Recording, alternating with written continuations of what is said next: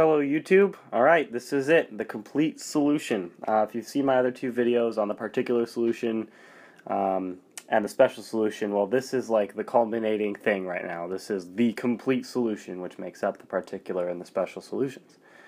So, again, you've seen this formula in the previous two videos as well.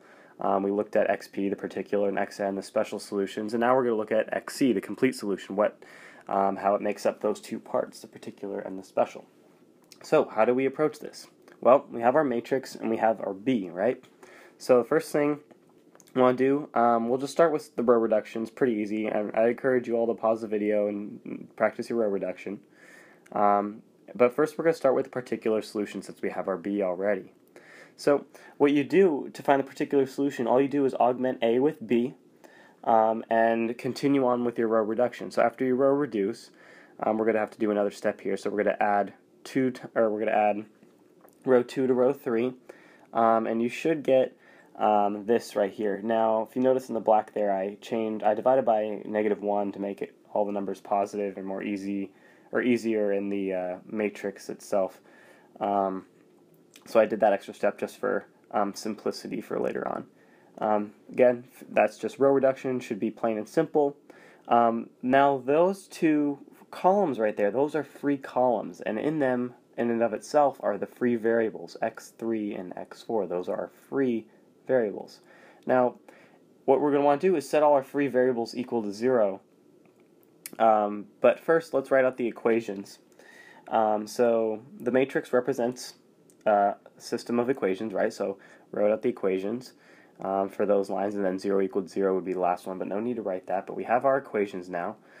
So once we set all our free variables equal 0, so we're going to make x3 equals 0 and x4 equals 0. So look at the second equation right now. You have x2 plus x3 plus 2x4 equals -1. If we set x3 and x4 equal to 0, well, we would just have x2 equals -1, right? So then plug that into the first equation there at the top, and simply solve for x1, and you should get x1 is equal to 4. Well, that's what we got after we set our free variables equal to 0, and that's how we find the particular solution. So, our particular solution, well, we have x1, we have x2, we just solved for those. Then what did we do with x3 and x4? Well, we set them equal to 0. So, we have 4, 1, should probably be a negative. Yeah, hopefully that's fixed in the other video. It actually might not. Oh wait, is that right? Okay, that might be an error in the video. Keep that in mind. I'll see if I can go back to fix it at the end.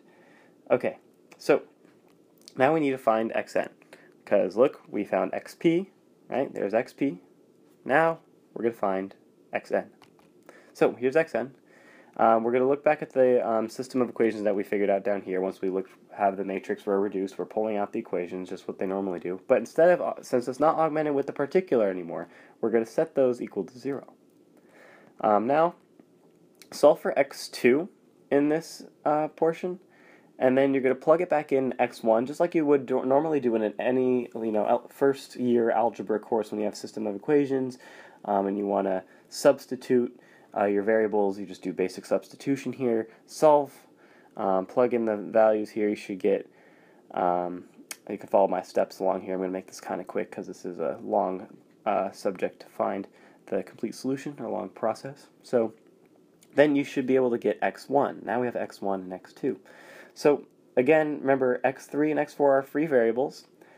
So first let's see our template that we are going to create, kind of similar to what we did over here for our template here, for our special solutions. So x1 is what? That's going to be the first spot there. That's -x3 plus 2x4. Then our x2 was -x3 minus 2x4. Remember, our free variables are just our free variables. We're just going to list them there because they can be any arbitrary number that we want. But in order to find the special solution for each column space, what we're going to do is we're going to set each free variable equal to 1, and then the other free variables equal to 0. So set one free variable equal to 1 and the other to 0. So let's let x3 equal 1 first, and let x4 equal 0, the remaining free variables. So all you do is plug x3 into the template over there on the left, and then you'll have your special solution for the first column space, free column space, free column. So our first special solution would be -1, -1, and then 1, because that's what we let x3 equal, and 0. So again, just plug x3 into the template over there. Now we have, let's let x4 equal 1 and let x3 equal 0. So now it's just flipping them now. So same thing, we'll have plug in x4, so we get 2 minus 2, 0, because x3 is 0 now, and 1, which is what we made x4. So now we have our two special solutions. Okay, cool. We're done. We have our particular solution, what we solved for here, and our special solutions. So let's put it all together now. So we have our complete solution, the particular, which is what we solved for here. Then we have our two special solutions, what we just solved for, and there you have it. We had our complete solution now. So it's a long process to do it, but it's actually quite, satisfying once you get it done and you figure out what you did. So this was the method on finding the complete solution in linear algebra. Hope it helped. Good luck and happy studying.